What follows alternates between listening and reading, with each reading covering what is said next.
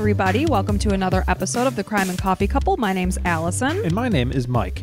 Hello, Mike. Hello, dear. How are you? I'm doing quite well. How are you? Oh, great. Now that you've acknowledged me for the first time today, and it's 2:38 p.m. So. Oh, when did you get here? Oh, yeah, I know. That's kind of the whole life I lead. I'm just kidding. You acknowledged me plenty. I sure did. I gave you a little sweet smooch on your head this morning when you were leaving with our son for baseball. Oh, that's always nice. That's like one of those things you know that you're loved if you're kissed on the head or something, which is nice. You don't get a lot of that for me because I'm much taller.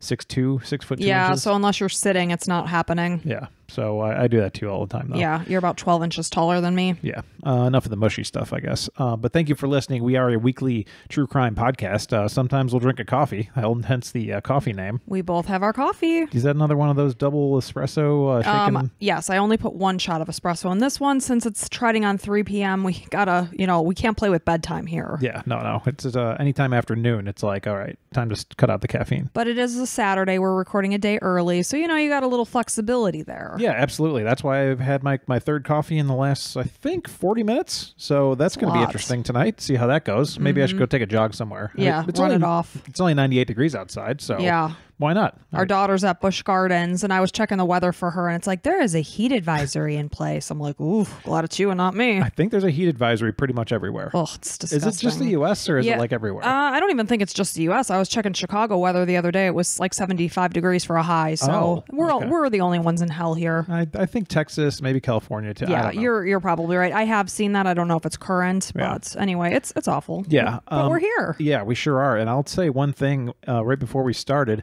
I was really excited, and I was whistling the Barbie tune because we're going to go see Barbie on Sunday. Tomorrow, yes. Tomorrow, which is probably when you're listening to this. So we have our tickets. If you're listening to this when it just comes out, we will be probably an hour from seeing Barbie. No, we'll be in the theater because the movie starts at 10 a.m. and our episode releases right around that time. Right, 9:30ish. Yeah. So, yeah. So how do you feel about going to see Barbie? You know what's weird? I was thinking about that, and I'm very excited. I don't know why. I think it's because there's a lot of talk about it, a lot of advertising. All my friends and I were kind of talking about Barbie and Oppenheimer. I don't know how you say it. But those are the two huge movies this weekend. And it's, I guess movies haven't been doing so well recently, but I'm like, there's a bunch of crappy movies. That's why they're not doing well. Like Indiana Jones sucked from what I heard. The last good movie that came out was like Guardians of the Galaxy 3, and that was fantastic. So go see it if you haven't. My coworker went to see Oppenheimer on Thursday, and she said it was funny because people dressed up for that in like suits, and then there were people on the flip side with Barbie wearing like all pink and such. Yeah, that's kind of fun. You can make fun of it. It's stupid as you think it is, but I think it's kind of fun. Like It's something fun. I don't own anything pink. Are you wearing something pink? Oh hell yeah, I'm wearing something pink. Yeah, I'm not a pink guy, which I'm not against people that wear pink. That's okay. Maybe you just don't feel it's your color. No, I don't. I don't think I jive with it, which is fine. But I did this pasty white skin doesn't really go with like the black guys can pull it off, and like Hispanic guys, any like darker skin color looks fantastic in pink. Not your pale pink. Yeah, not just I'm kind of pink as it is. So yeah, it's not pink on pink. That's not going to work. Yeah. But I'm excited to answer your question. I don't know why. It might be terrible, but I don't know. It's just something fun. Yes.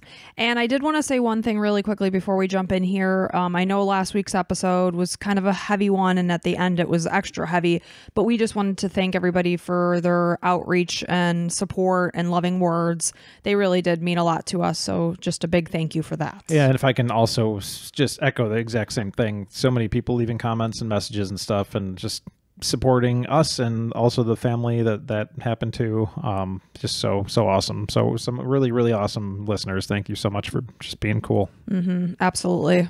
So do you have anything else to say? Anything else to say for yourself? Nothing important or entertaining. So I'd say let's just get this thing going. Let's get here. Yeah. So this story is the disappearance of Andrew Gosden, and this is a listener suggestion, a second one that Meg has sent to us. So thank you, Meg. Man, we got to put her on the payroll. I know, right? So Andrew Paul Gosden was born on July 10th, 1993 to parents Kevin and Glennis Gosden. The family also included Andrew's younger sister, Charlotte. They lived in Balby, which is a suburb of Doncaster, South Yorkshire, England. Both Kevin and Glennis were committed and Anglican. Anglican. It's like, am I demented? We literally just listened to it. We went to YouTube, listened to 3 different versions, all said the same thing. They were all Anglican. So. And I said it about 3 times too. So I have dementia. So that's cool. But they didn't push the religion on their children. They let them make their own decisions. They didn't baptize them because they wanted them, like I said, to make their own decisions, not impose their views on their children, which I thought was nice. Yeah, and that's really cool if you can do that. And at the time of this story, Andrew had not gone to church in about 18 months. He'd previously also been a member of the Club Scouts, but by this time he was also no longer involved in that. The Club Scouts? Club Scouts. Did you say club? I did say Club Scouts. So maybe in the UK it's Club Scouts. So Kevin described his son as a home bird, which I love that terminology, who rarely left the house. He always told his parents where he was going when he did leave. Andrew's family described him as quiet, though clever, and extremely intelligent and gentle. He attended the Macaulay Catholic High School.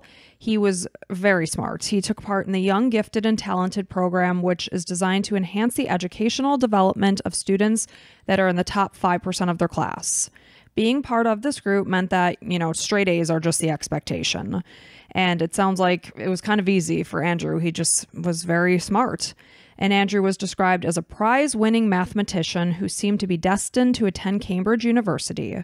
Despite Andrew's intelligence and his 100% attendance record, he was described as having a neutral attitude towards school.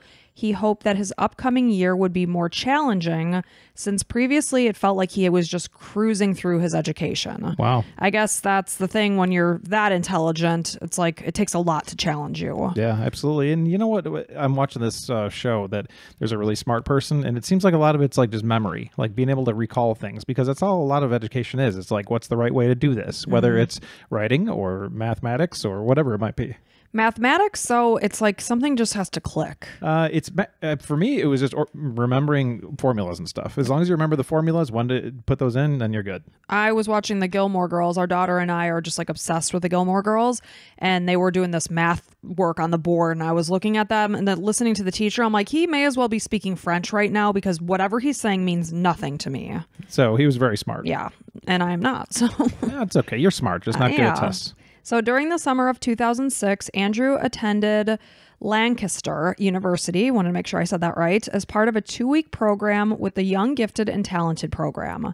Again, it's for those that are in the top 5% academically. It's also for students ages 11 to 16 who are very smart. When he came back from the program, his parents recalled that he was enthused about his experience. Kevin and Glennis indicated that Andrew was happy with his own company, but he wasn't a loner. He did keep to a small group of like-minded friends. Outside of school, though, he didn't really spend much time with these people. It was more of them conversing while they were in class together. When he would get home, he was very happy to just do his own thing. Andrew didn't exhibit any signs of depression. There was no indication that he had been on the receiving end of any kind of bullying. Andrew's teachers felt that he was shy, quiet, and mature beyond his years. He was a deep thinker who rarely got worked up or moody. Kevin felt that his son was absent-minded. He was not streetwise, which could potentially make him vulnerable. Andrew had owned several mobile phones over the years between ages 10 and 12, though he rarely used them, and eventually he ended up losing them. So several. Okay, so same phone number, probably just lost them. Yeah. Okay. Just didn't really keep track of his cell phone. Didn't know if that was anything with the story. No, it's not. I guess you could say it kind of is, because he, at the time of the story, doesn't have one. So he lost it so he did end up getting another one. He lost it a couple years later, shortly before the story took place. His parents did offer to replace it. He said, no, I would prefer that you spend the money and get me an Xbox, because that was more important to him. So he did love reading. He read Lord of the Rings, The Hitchhiker's Guide to the Galaxy. He loved metal bands such as Slipknot, Muse, and Funeral for a Friend. These were amongst his favorites. Huh, man. I've never heard of Funeral for a Friend. I haven't either. I would guess it was UK, but okay. I'm a fan of those other ones. Mm-hmm. So on the morning of Friday, September 14th, 2007, Andrew woke up later than what was normal for him. He had a difficult time getting out of bed that morning. His mood seemed a little annoyed, which wasn't his typical character. He's described as very even-keeled. So he left the house at 8:05 a.m., and a family friend who was Reverend Alan Murray was sitting on a bench in the park. He saw Andrew cross Westfield Park for the bus stop that he utilized every day to get to school. That evening, the Gosden family were getting ready to sit down to dinner. Charlotte was in her room on her laptop, and Kevin and Glennis were visiting with a family friend. They were just sitting there in their house as a typical evening went on, assuming their son was in his room or this room where he would use to play his Xbox games. Didn't even think about it. So they thought he was in the converted cellar, which is where he kept his video games. And he oftentimes gathered in this space after he came home from school. So it was just an assumption based on what was normal. So when his parents called for him to come to dinner, there was no sign of Andrew. They went to his bedroom. They found his Macaulay Catholic High School blazer and tie draped neatly over the back of his chair. They later found that his school shirt and his pants were inside the washing machine. Kevin and Glennis went on to make several phone calls. They were starting to become frantic, trying to figure out where their son was, because again, he's the type of kid that is a homebody or a home bird, as his dad said, and if he was going to go somewhere, they were always made aware of it. So this was very much out of character. So they started to make phone calls to figure out if anyone had seen him. Ultimately, they discovered that he was not at school that day, which only, increased their worry because, again, he had 100% attendance record. Yeah. He's not going to just mess that up. Right. So they ultimately found out that the school was aware of the fact that Andrew wasn't there. They called it in, to let the family know that he wasn't. They left a message, but it was the wrong number. So they ultimately left a message on somebody else's phone. So they called the police at 7 p.m. to report Andrew missing. At the time, they believed that something must have happened to him as he made his way to school that day. So family and friends came together to search for Andrew until it was dark. Kevin and Charlotte searched the neighborhood. They followed the route that Andrew would have taken to get to school, but there was absolutely no sign of him. And to Kevin, he had a feeling as if his son had literally just disappeared from the face of the earth because he's just thinking, I don't know. I have no idea where he is. Well, probably because of the situation he was in. He was at home doing everything that's normal and nothing was amiss. And then, just all of a sudden you call him down for dinner. It's like, imagine somebody in your house, you think they're in a room. Like the whole time you're thinking they're there. It's like, hey, come on. Hello, where are you? And then you look around and all of a sudden you start freaking out. And it's like you don't even know where to begin because they're just not there and they're not where they should be. And it's like your mind can go a million miles a minute. Yeah. So he described it feeling that it was psychologically impossible to deal with, this feeling that he was feeling. So within 3 hours of his disappearance, a missing person flyer was created and distributed. After heading to the bus stop that morning, Andrew did not get on the bus. Instead, he walked to an ATM at a nearby garage. He took out about 200 pounds, which in US dollars is equivalent to about $259. And he took this out from his own bank account, which contained a total of 214 pounds, but it would only allow him to take them out in 20-pound increments. He was then seen walking back home on a neighbor's security camera. It was obvious that Andrew had waited for his family to leave until he actually came back to his house. When he got home, he took off his school uniform, and then this is where the family found it where it was. He draped the blazer and the tie on the back of the chair. He put his shirt and pants into the wash. And he changed into a black Slipknot t-shirt, which was one of his favorite shirts that he owned, as well as black jeans. He gathered his PlayStation portable system, his wallet, keys, and a backpack. And the backpack was covered in patches of rock and metal bands. At the time, he was a slim-built kid. Some people said despite his age of 14, they would guess he was maybe more like 12 years old, on first glance. Mm-hmm. He stood at about 5'3" with light brown hair, brown eyes, and required strong prescription glasses. No other possessions were identified as missing, and he had left his passport as well as his PlayStation charger behind. He did not seem to have taken a sweatshirt or a coat with him. Of course, it's not cold at this point in time. Temperatures in midday at the time were right around 70 degrees Fahrenheit or 21 degrees Celsius. Speaking as a gamer, he had this portable PlayStation system, which is pretty much like a Game Boy or whatever, Nintendo Switch kind of thing. And you need that charger. So if you're planning on being gone for a long time, you definitely need that thing. That was my thought, especially since he loves gaming. Yeah. What's important to a teenage kid that age? Right. Their games. Yeah, absolutely. So the charger is pretty damn important. I could see a teenager forgetting his sweatshirt, but the charger, that was very telling to me too. So despite taking the time to go to the ATM to withdraw the money that he did, which was the 200 pounds, he left 100 pounds just sitting in his room. This was 100 pounds that he had saved up from various birthdays. And by the way, 100 pounds is worth about 130 US dollars. So when he left the house, it was 8:30 a.m. From here, he could be seen on his neighbor's security camera walking on Littlemore Lane towards Westfield Park. He was heading to Doncaster train station. Andrew purchased a 3140-pound ticket. It was a one-way ticket only to London. The clerk informed him that he could purchase a return ticket for as little as £1, but he declined. He said he would not be returning. At 9:35 a.m., Andrew boarded the train to London, and 2 hours later, he arrived at King's Cross Station. A woman who sat next to him on the train to London indicated that Andrew was quiet. He just played a game on his PSP and just kept to himself. There was really nothing to take note of. Okay, so this is all factual here. Wow. A boy resembling Andrew was seen later that day at Pizza Hut on Oxford Street in London, and his parents believe that this was Andrew. They believe that the sighting was accurate. Kevin and Glennis could not wrap their heads around why Andrew would have wanted to leave or where he was going. What was the reason why he got on that train that day? Yeah, I'm sure you're going to tell us, but I mean, just him starting the day and being a little bit more different than usual. Just a little bit. Yeah. Just had a trouble getting out of bed and wasn't as maybe chipper or even keeled as usual. Yeah. So they were unaware of any problems or struggles that he may have been dealing with. And they again said that to their knowledge, he was not dealing with depression. Charlotte, his sister, felt that as his sister, she would have hoped that Andrew would have at least opened up to her about anything. Sometimes it's easier to relate to somebody your own age versus your parents. And, she in her mind struggles with this idea and felt that perhaps she let him down as his sister. No, not at all. And, obviously that's an easy thing to do, but some kids are more likely to share some things, and some aren't. We have one kid that loves to share things and one kid that won't share anything. Right. We have to yank it out of them. Yeah. So 3 days after Andrew went missing, police spoke with the ticket agent who sold him the train ticket to London. Kevin didn't find it odd that Andrew had only purchased a one-way ticket since he did have family there. His grandparents were there as well as other family members.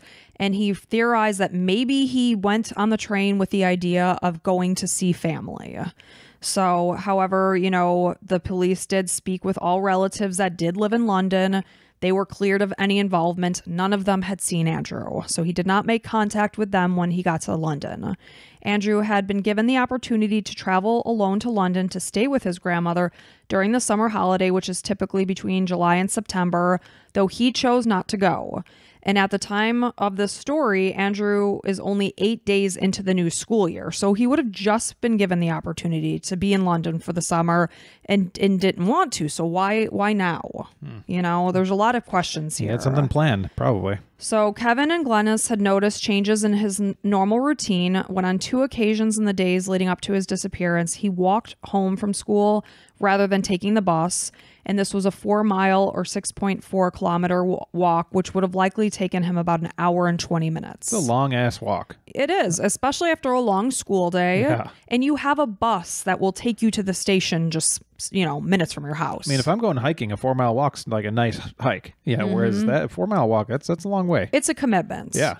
So Kevin and Glennis indicated that Andrew did enjoy London. He liked visiting the museums, the exhibitions, and according to Kevin, he was comfortable and knowledgeable in navigating the public transport system around the city because they did have family there. They would go.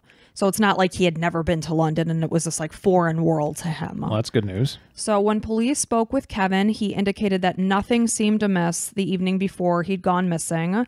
It was very uneventful and typical. They ate together as usual. They all washed up, the dinner dishes in the kitchen after dinner. Andrew and Kevin worked on a puzzle together for about an hour, and then Andrew watched some comedy shows on TV with his mom. CCTV footage of Andrew arriving at King's Cross wasn't located until 27 days after he had gone missing. He was seen on CCTV footage at the train station. It was 11:25 a.m. and he was walking out the front entrance of the station. And this is the last confirmed sighting of Andrew From here, we have no idea. So the pizza place may have been afterwards, but it's not confirmed. It would 100% be afterwards because it was after he had already arrived in London. But again, there's not video confirmation of this. It's only speculation. Yeah, this is the last 100%. 100%. This is him. Got it. So it's unknown why Andrew went to London. He had, again, been there before. He had enjoyed it, but he had never had any desire up until this point to go by himself. And, you look at, as a parent or whoever, any family member, you look at some of the things that happened, they would have given you an idea of that. And like the walking thing, like, maybe he just wanted to walk more. Maybe he wanted more exercise, like anything. Like people can change their habits all the time. Doesn't mean that they're planning on doing something that they shouldn't. So right, it could be that he just wanted a change of pace. Hey, I'm just going to walk today. It's a beautiful day. But the more information like that you give to the police, the better their investigation goes. Right. So they, of course, are racking their brains thinking, what could it possibly be? One idea is the band 30 Seconds to Mars was performing that night at Brixton Academy, and he may have gone to see them. Oh, he would 100%. If he likes Muse, 30 Seconds to Mars, it's so funny when you said Muse, I was thinking 30 Seconds to Mars. Really? Wow. That'd be a big one, yeah. Yeah, so that's a possibility. And then there's a band called Sixth. It's SIKTH. They were also set to perform that night for the rescheduled farewell show at the Carling Academy. It had originally been scheduled for July 7th, but they moved it to this date. Again, this was a very unique event since it was the last show for the original vocalist, so it might be one of those things. It's like, hey, it's now or never. I got to catch this. But is he the type of kid to do that? No, he's not at all. So I don't think those are... but he is huge into music. Sure. So, retired head of Metropolitan Police's Central Images Unit believed that this idea was very possible. He asked that anyone with photos or videos taken at the concert please come forward so that super recognizers could be used to scan these images.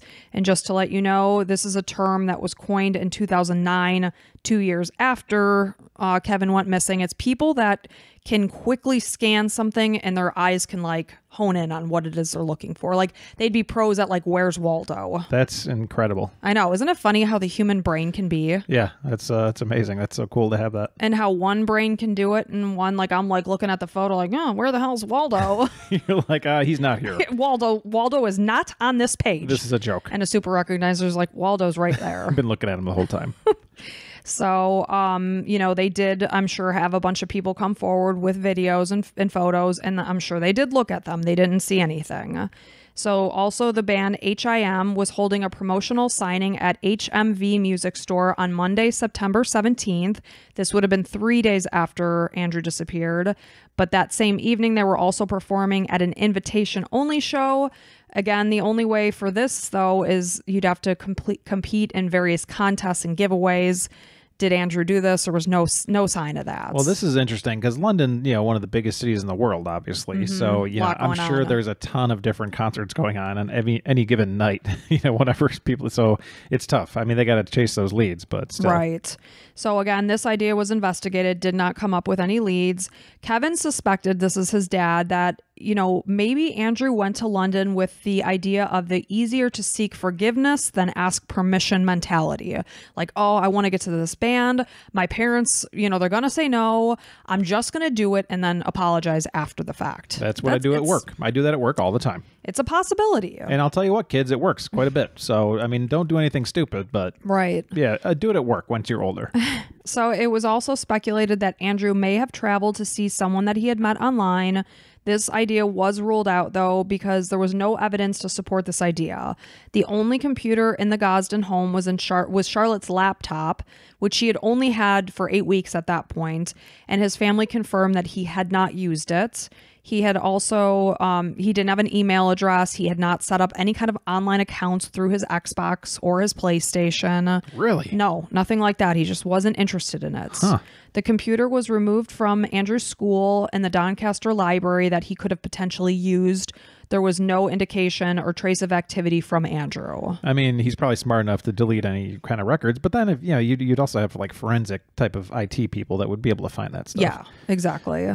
So Charlotte confirmed that Andrew did not connect with any others socially via the internet. So this idea was tossed. Man, what is he doing? I know. So London is a city that is saturated with security cameras. So it would be likely that Andrew could have been tracked around London. But again, police did not review any CCTV footage for 27 days. And by the time they did, much of the area footage had already been deleted because it's, on a loop of however many days. Sure. It starts to delete itself. Yeah, but hey, this kid's missing. Maybe look at the tapes before 27 days. Is there like a big question of people saying, why the hell did it take so long? So Kevin feels that the South Yorkshire police handled the case in a very slow and chaotic and disorganized way. It was actually the family, not the police, who obtained the video footage from their neighbor's home of Andrew walking to the train station. It was also the family who spoke with the train station employee at Doncaster station who sold the ticket to Andrew, as well as a man who sat opposite him on the train as far as Peterborough. So a lot of the legwork, it seemed, was coming from the family. Yeah, like the police were doing close to nothing, basically. Or at least if they were doing something, whatever they were doing was not getting any answers. Right. So the South Yorkshire force indicated that they had asked British Transport Police, or the BTB, to search CCTV footage within 2 days of Andrew disappearing, though they were unable to find him amongst the crowds. An officer was then sent to London to review the footage, and that's when Andrew was ultimately spotted. But again, it took 27 days. Stupid, ridiculous. So had it been, say, 3 days, the area footage would have still been intact, and then they could have followed where he went. I mean, as the South Yorkshire police, don't they know this? Don't they know that there's probably a time limit on this thing? Time's a ticking here. Yeah. They could have probably seen exactly where he went. Right. And the solution is not to extend that time. The solution is for the police to get off their ass and go find this information quickly.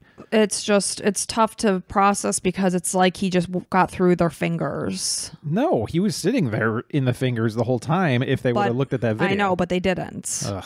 So that's tough. I really feel for the family in that. Yeah, absolutely. So one of the images that would cycle around of Andrew was in the media was a close-up of his right ear because it had a very distinctive double ridge. So that would set him apart from somebody else that could potentially look like a 5'3" kid walking around the city. So, they're trying, because again, London's a huge city. Put the kid's image out. You have enough eyes on the street to spot this kid. Again, he had these very much needed prescription glasses. He could not ever take them off unless he went to an eye doctor to get contact lenses. They were a very strong prescription. So, it's just insane to me that he could just go missing just like this. And like what his dad said, it's like he fell off the face of the earth. And it's not like somebody took him there. Like he went there on his own. Mm-hmm. And the reported sightings of Andrew at Pizza Hut and Covent Garden were also not followed up on. Just real quick, I looked up London's population, 8.9 million, compared to New York, 8.3 million. Okay, so about neck and neck. Picture even more people than New York. Yeah. Which it's probably larger. I'm guessing. I don't know. I don't know. Just a lot of people. Footage wise. Imagine being one kid lost in New York. That's a lot for Americans. Everybody else in London, you already know what you're looking at. You could say it's easier and harder at the same time because it's so saturated. There's so many faces, but then again, there's so many eyes on the street that you'd be more likely to spot him. Yeah. And especially making news, you want to find a kid who's out on his own. 100%. This poor family is just going through hell. A kid with Coke bottle glasses, I mean, that's pretty easy to spot. Yeah. So again, Andrew was cited, or reportedly so, at the Pizza Hut in Covent Gardens, but they said that the police really never followed up on this lead. Oh my God, if I hear more of this, and I'm sure I'm going to. The woman who actually said she saw him at these locations or location was not spoken with for about 6 weeks. She's like, police, I just said that I saw this person. Do you want to talk to me? They're like, oh yeah, we'll get to you eventually. I know, I can't wrap my head around it. Yeah. So Kevin is his dad feels like the police spent so much of their time trying to put the cause of Andrew's disappearance on him. And it seemed like him specifically, not the family, but him. And, they were suggesting abuse or even murder. Kevin said that he himself, and this is so sad, had tried to commit suicide so that maybe the police would then start to take his son's case seriously. He tried to commit suicide? Apparently so. I don't know how this was, Sure. but That's pretty the sick. point is, it's like he wanted to take their eyes off of him and focus on his missing son. He's like, you're looking in the wrong place. The weird thing is there's CCTV video of him walking to the station and then arriving in London. Why would they think his dad was involved? That they didn't find any of that till later, right? 27 days. But it's so in the meantime, that whole 27 days, they're grilling focusing Kevin on Kevin. Yeah, man, that's horrible. And I know it's a CCTV footage in London that took 27 days. I'm not sure how long it took for the video cameras of the neighbors. I would imagine that would be a lot quicker. Yeah, well, you just ask them. Say, Exactly. Hey, can I see it? And yeah, oh man, can you imagine being the family just being like, please, man? Even if I get looking into Kevin, I get looking closer. You know, like we always say, you start in the inner circle and then work your way out. But maybe do both at the same time. Well, and we know Kevin wasn't at home. So where was he? So, okay. If, say, this happened to our family, they would give a ring-a-ding to my employer. Hey, was Allison at work on whatever day? Yeah, she was here. And we have security camera footage of it if you want to see it. Right. Okay, Allison was there. Boom, done. Right. So what's the deal with that? I don't know. None. I really can't say. Deal. So up to 3 years after Andrew left, we still don't know anything. Police still, according to Kevin's family, or Andrew's family, Kevin is saying this, still were pulling the family over to search their car. They've got something about this family, man. I'm not saying now, they may have done something to push him away, right? That I don't know. We don't know the inner workings of any family. Right. Now, I'm not trying to say they did. I'm just saying anything's possible. If you know, some of Andrew's family members are listening, you know, as far as we know, anything could be possible, but I mean, we have him in London here, so let's like focus over there. Right, exactly. Nobody knows what happens behind anybody's closed doors. You know, we could shut this camera off and then I could, you know, be terribly abusive to Mike. I'm going to tell you that wouldn't. They all know that I'm the mean one in this relationship. They do. The point is, do they have any reason to believe this? Because of course they're going to talk to family and friends. Hey, were the Gosdens kind of an angry bunch that, you know, they would torment their kids? No, there weren't. Why would you think that they were? Yeah, if there's any evidence pointing to it. Sure, if there's any evidence, and I know they're talking to family and friends. Right. So I don't get it. So again, up to 3 years later, they were still searching the car to see if there was any evidence that Andrew was with them or something. So within a year following Andrew's disappearance, 122 potential sightings were reported across the UK, which all turned out to be false leads. In November of 2008, more than a year after Andrew vanished, a man came to the Leominster police station after business hours. He claimed to have information about the case. He spoke over the intercom, but by the time someone could attend to him, he had left. A man claiming to be this same person wrote in an anonymous letter to BBC after Andrew's case was featured on The One Show. In this letter, he claimed to have seen Andrew in Shrewsbury in November of 2008. It has not been confirmed if this man is the same person that spoke over the intercom of the police station. It was the second anniversary of Andrew's disappearance in September of 2009 when the Gosden family released age-progressed photos of what he could potentially look like at age 16. Kevin questioned if his son had been potentially struggling with his sexual orientation, and in November of 2009, he asked for help from the gay community in finding Andrew. Any details around why they would think that? Just basically trying to explore any possible option of what it could have been. What would cause him to escape? Exactly. What would drive him to want to run away? Yeah. You know, so that was just a thought. Kevin said that they are a pretty open family, but he did wonder if Andrew just found it too awkward just to openly speak with his parents. Wait, did you say they're members of the Anglican Church? Yes. Okay. But again, they're very open-minded. They didn't make their kids come to church. They didn't baptize them. They wanted them to make their own choices. Right. So that seems very open-minded to me. Yeah. Again, he just questioned if maybe his son just felt it was just too awkward of a conversation to have, and that maybe it was just easier to leave. Who knows? He says that their love of their son is unconditional. They would never have had any issues with it. Kevin felt that in his heart that Andrew's decision to leave was a spur of the moment one. That's his thought. In 2011, 4 years had passed without any information or leads, so the family hired specialists to conduct sonar scans over the River Thames, which flows through London. Within the search, a body was found. How crazy is that? But it did not belong to Andrew. In 2016, Andrew's parents asked that anyone come forward with information that they were, speaking on an episode of BBC's Panorama. If you've seen him, again, they're sharing age-progressed photos of what he could potentially look like. The following year, in 2017, the charity Missing People UK made Andrew the face of their campaign, Find Every Child, and he was featured on billboards nationwide. On September 12, 2017, police made a fresh appeal for information and asked that anyone come forward with any information. The South Yorkshire Police Facebook page indicated that they were or had been investigating requests for similar optical prescriptions to Andrew's to help match it. Because again, smart. it was, a very specific, strong prescription. Smart. They were requesting documents from the passport office or national insurance and circulating his DNA, fingerprints, dental, and health records, which suggested that it's their belief that Andrew may still be alive. Police also do annual checks on John Does in hospitals. In June of 2018, Andrew's parents indicated that a person reported an online communication with an individual with the username Andy Rue, who stated that their boyfriend broke up with them and they needed about £200 or $259 to pay for their rent. When someone offered to send them money, the person said that they didn't have a bank account due to the fact that they left home when they were only 14. So when police looked into this lead, they were unable to locate this person. Online it's hard because you can ghost people. Sure. Just delete your account. Disappear. Have a burner phone or whatever. Yeah. Mm-hmm. And a 2017 article indicated that even after 10 years had passed, the family still clung to hope that someday Andrew might just walk through the door. His bedroom has since been repainted and the band posters have been taken down, though his clothes are still in his drawers with his band t-shirts. He has his rock and gem collection still sitting on the shelf.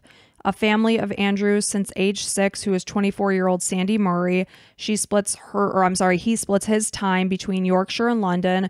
And while he's in the city, he keeps an eye out for somebody that could potentially be Andrew.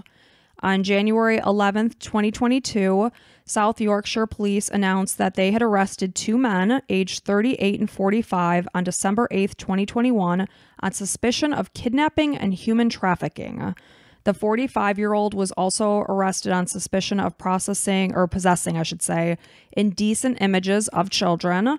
At the time of their arrest in London, police said that electronics taken from the men could take 6 to 12 months to analyze, and that's kind of where we are with that.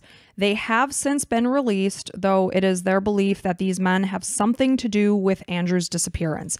There is really no information. You see my face like, so... Well, I have so many questions about this. Before you ask any questions, so there is some kind of a link, but obviously because of the investigation, police aren't willing to share. It's an active investigation. That is what we know.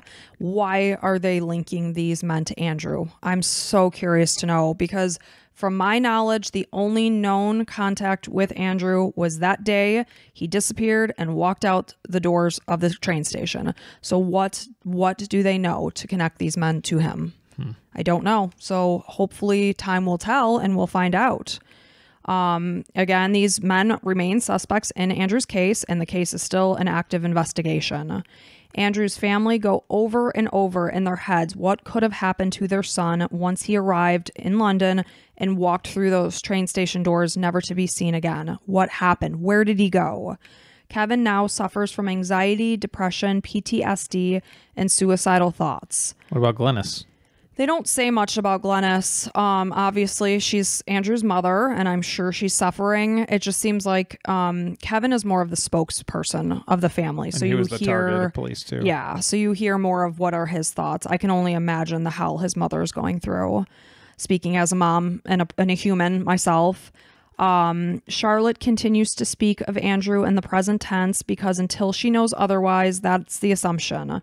She says it becomes more and more difficult with each passing year.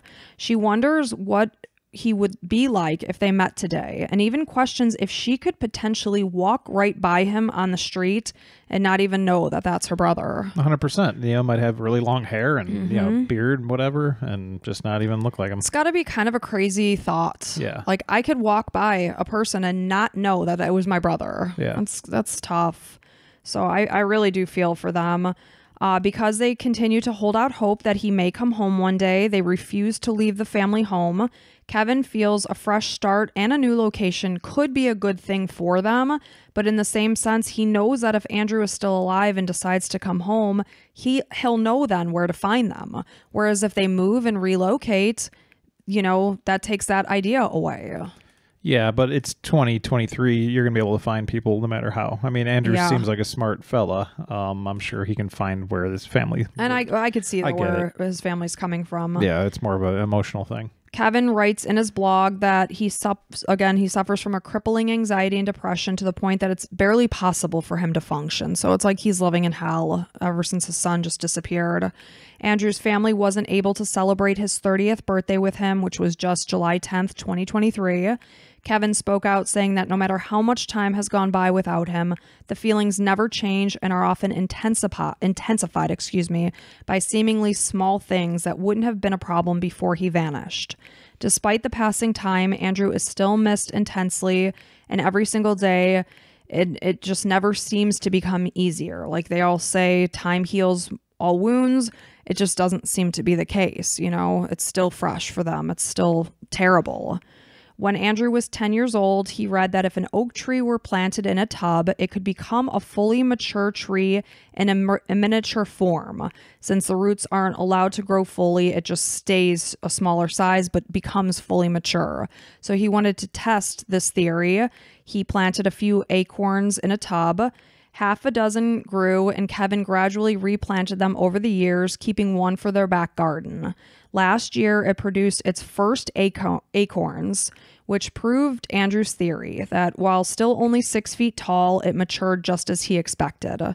That oak tree is now kept in memory of Andrew, and he writes in his blog, when I say he, Kevin, and this blog that I'm referring to is Help Us to Find Andrew.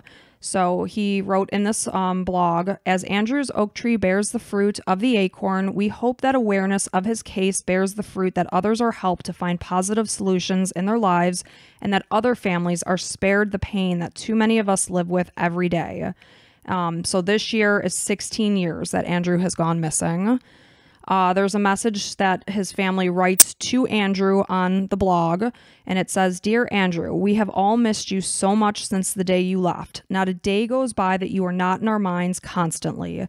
You were always so witty, polite, caring, and intelligent, and we desperately miss your company. The same is true for all your friends and the thousands of people who have prayed for you and to help search for you. If you should ever read this, forget about any water under the bridge and please have no fear about making contact with us.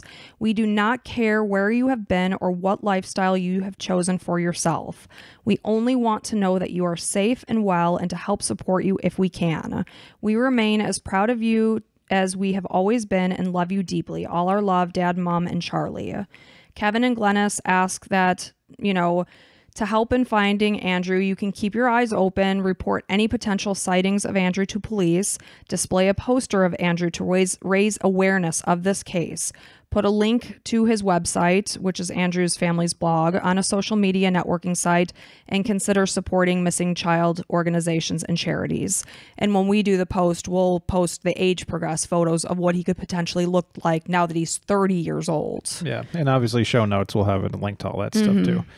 Oh man, so that's really hard on that family. I was hoping for a nicer ending. Yep. And it's really scary about the whole child trafficking thing, because if that's part of it, I don't know. So that's where I was too, because there was that report of the Andy Rue username saying, hey, I need money for rent because I don't have a bank account. I left home when I was 14.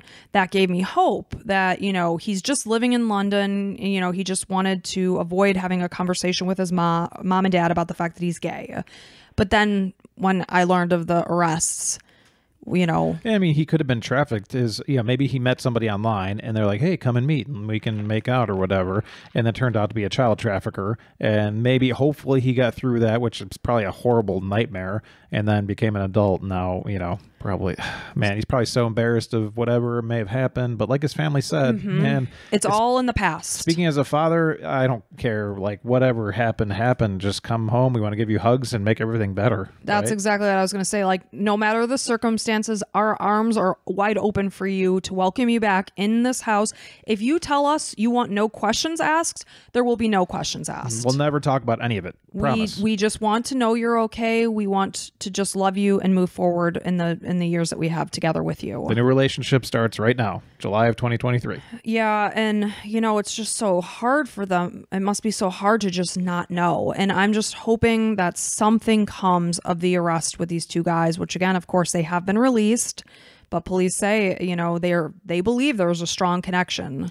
Yet they're released. Just know nothing. But yet they were released because I guess they have to build the case or something. I don't know. Yeah, I don't trust the South Yorkshire police, unfortunately, based on what they've done so far. But hey, maybe there's new people. Information. Maybe new people involved. Yeah, because it has been, what did I say, 16 years? Yeah, I'm sure the chief is gone.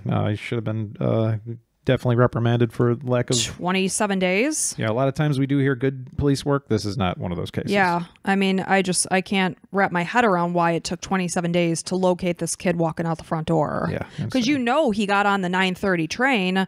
It took about 2 hours to get to London. You're looking especially what platform that train went to. Right. Why was it so hard to find him on the CCTV footage? Insane. I don't know. It's like gross. That's the perfect place. It's like an airport. You know which plane that the terminal it went to. You know where to look. If you guys know us, we'll give credit where credit's due, but this is definitely a horrible police job. It just sounds very lazy and sloppy, and that's what Kevin absolutely reinforced that. He said it was very slow moving, very sloppy. They put all their efforts into making him the bad guy. Sure. That and he must have left because of abuse. It sounds like Kevin would understand that. Be like, okay, yeah, look into me all you want. Whatever it needs to be, I'll give you all the information. But in the meantime, how about you look elsewhere too? While Bob talks to me about what's happening here, how about Ted go and review this footage or whatever? Yeah. Let's disperse the help here. Right. So it's just really hard to imagine, and I just hope that this case will, despite 16 years passing, have resolution, that they will eventually be reunited with their son again. I know we have a lot of UK listeners. I mean, if you have any input on this, anything new or whatever happening, or your thoughts on the subject, please leave it in the comments on our Instagram or on Spotify. There's actually a spot for leaving comments too. Yeah, and my other question is, do you ever see billboards around the city with the age-progressed photos of Andrew? Like, is this case still talked about over in London? There's so many missing kids, unfortunately, where it's like, how can you give priority to one? I guess because he got off at that train. Like, he's there. It's not like he disappeared and we don't know where he went. We know he went to London. But by now he's 30, so it's like he can fend for himself now. Or he could be in Dubai or wherever. Right. Anywhere in the world. He didn't take his passport, though. Yeah, but there's plenty of 8-year-olds and 6-year-olds that are missing that probably need it too. And every case is equally important. I know that. Yeah. So well, thank you for bringing that to our attention. Any input anybody has, we're definitely here listening. And if you'd like to support this little mom and pop podcast called Crime and Coffee Couple, that's us. That's us. You can go ahead and look in the show notes. Go click on over to Patreon. I think there's almost 30 bonus episodes out there, ranging from a few different levels. So go check it out. We would appreciate it. I want to say welcome to the latest Crime and Coffee Couple Club members, which include Erica, Ginny, and Jessica. So thank you for being, believing in us enough. We really appreciate it. Every time we get those emails, I send them right over to Allison. She sends me little tadas, the emoji of tada. If you type in tada on your iPhone. Oh, I don't do that. I just do the frequently used. It's the celebration. It's like the confetti going off. Yeah, confetti and hearts. Yeah. I think hearts. Always hearts and confetti. Yeah. So hey, thank you so much for spending some time with us. We really appreciate you. And anything else, sweetheart? That's all. And until next time, bye.